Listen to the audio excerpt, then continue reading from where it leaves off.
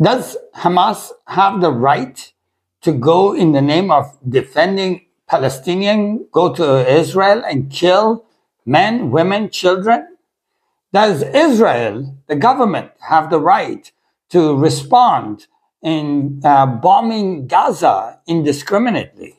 These are questions that is going around in the Christian realm. And I got to say, as a Christian, I am appalled by some of the Christians that believe Israel, in its right of existence, have the right to kill men, women, and children. Who are we standing for? Today, I feel like the Lord wanted me to share the heart of the Father in heaven.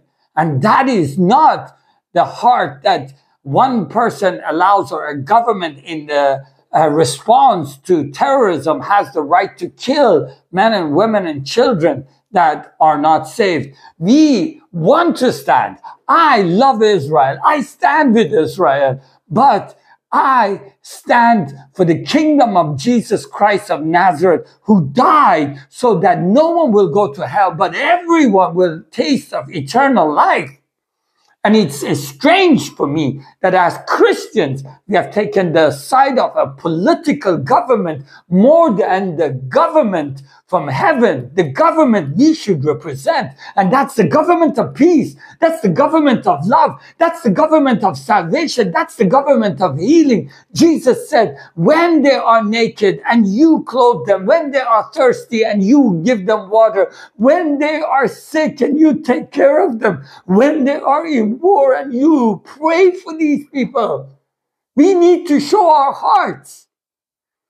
Don't we realize that today the warfare is not of Israel, or how we should show our support for Israel, but how we are missing the opportunity to rise above these problems that is happening in Israel. We are called to be peacemakers, and peacemakers need a war. Blessed are the peacemakers, for they shall be called the sons of God. That's you and I.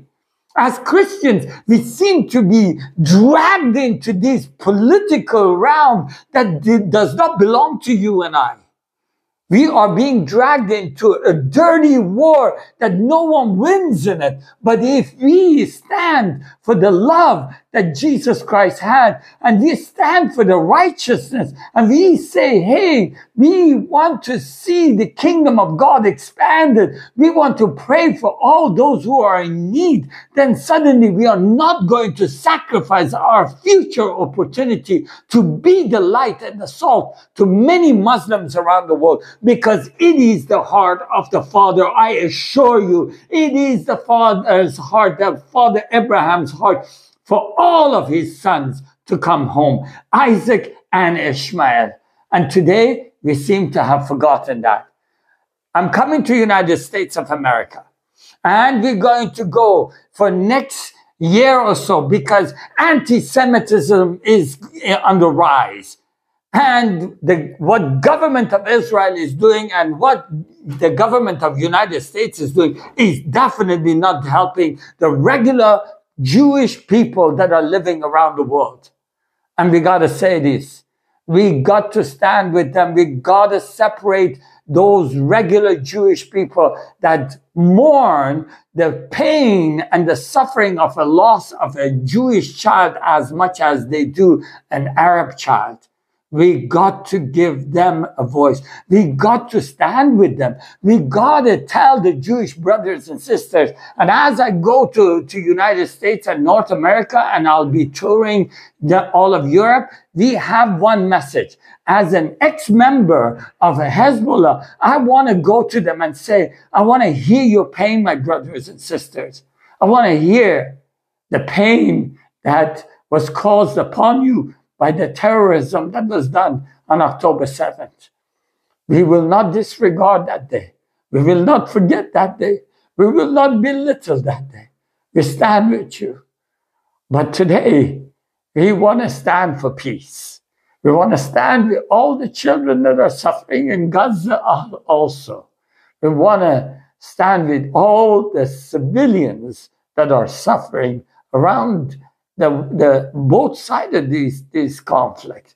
And we want to see if there are those who have a heart to be vessels of peacemaking, we're going to go to our Jewish brothers and sisters, and we're going to apologize to them. We're going to hear their pain, and we're going to want to give them an opportunity to share about their pain, and we want to apologize to them. We want to stand and wash their feet.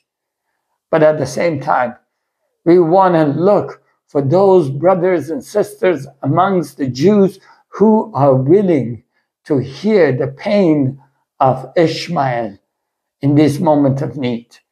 Because as Christians, we are called to the ministry of reconciliation. And that's what we are all about. Don't forget that. Don't be dragged into this. As I come there, I want you to join us in your prayers.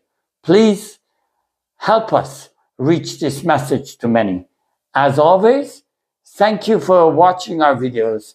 Thank you for subscribing. Thank you for being part of our ministry and sharing these videos with others. Blessings on you.